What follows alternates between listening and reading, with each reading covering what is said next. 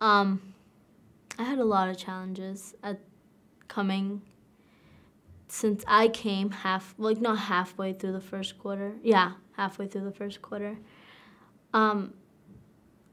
I I really didn't care well, it's not that I didn't care, it's just like I just found it in myself that I already fell into the hole, my life hole, and I just couldn't really get out of it. And then towards like the end of the year where I was failing like all my classes, they had this program, I think it was called Club 10. It was like every day after school till like 5 o'clock you have to stay after and work. And it was like this big challenge for me because it wasn't just one class, it was most of my classes.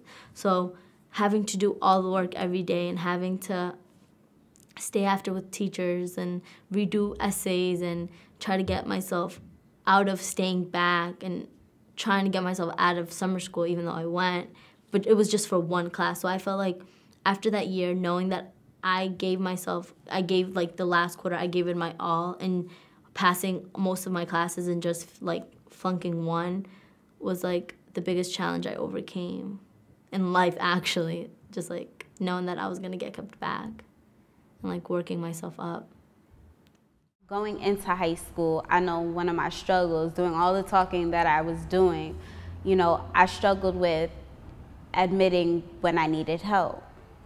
And I think, as I went on, with my freshman year and my sophomore year and now my junior year, learning how to say, listen, I need help with this, can you help me with this specifically, and that really helped me as a student.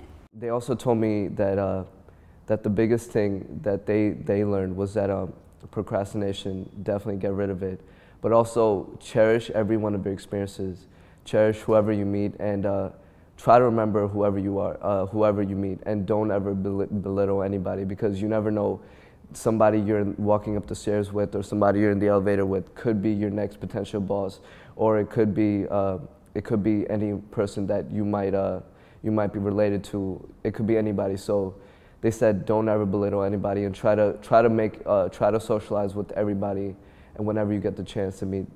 And I think I'm gonna remember that. Actually, I will remember that for the rest of my life, because it just changed my entire like mindset. Because now I feel like every potential person that I meet is somebody important. So I just try to keep an open mind with everybody, and if somebody says anything to me, I try to just throw it away.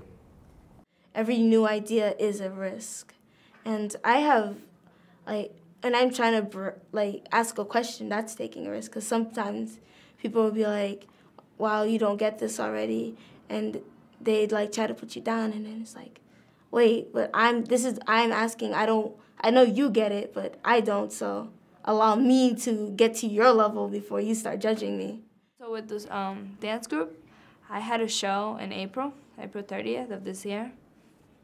It was really nerve-wracking because it was 1,000 people. And so, but I wasn't the only one. There was 20 people in my group, and I danced 9 out of 20 dances.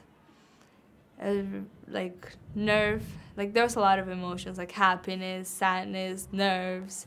I was so scared because I had to wear some heel, and the floor was really slippery.